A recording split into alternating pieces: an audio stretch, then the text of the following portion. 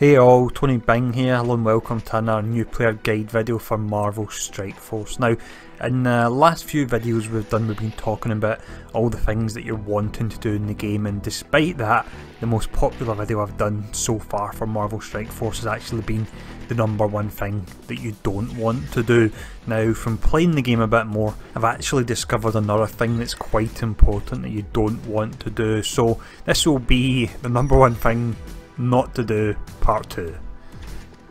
So when you're playing the game then and you're gaining gold and you're also gaining levels, the first impulse is always to level up your heroes as quick as you actually can. If you do that, it does mean when you come to the likes of Battlegrounds, if you've got a wider roster and a leveled more, you'll be getting a bit more score on that. Now, the one downside, and this is a downside that I would say is much larger than gaining a few extra points in Battleground, is the fact that you have dailies and milestones actually require you to level up heroes. So what you don't want to do is use all your gold as soon as you get it and get to a point where you actually don't have any other heroes to level up, because then you'll be blocked.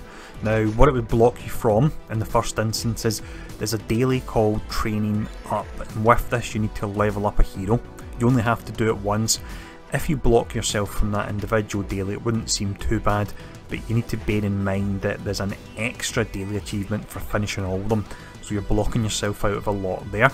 The second one is to do with milestones, and there's actually 2 milestones at the moment that are tied round essentially levelling up your characters. The first one is when you spend training modules to level up a character, and the second one is when you have to spend a set amount of gold. And by far the easiest way to actually spend gold is to level up a hero.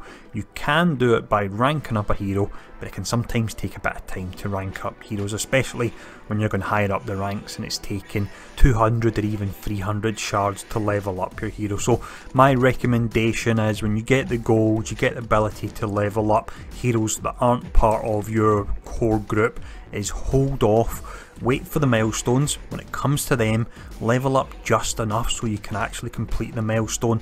And when it comes to the daily, if there's not a milestone active, then I would actually just level up an individual character once, one that you are of course working on for future. So as always, I hope this hints and tips video has been useful. It's just a little quick one tonight. There'll be lots more coming on the channel, so if you're not yet subscribed, please feel free to hit that subscribe button, and I'll see you all again soon.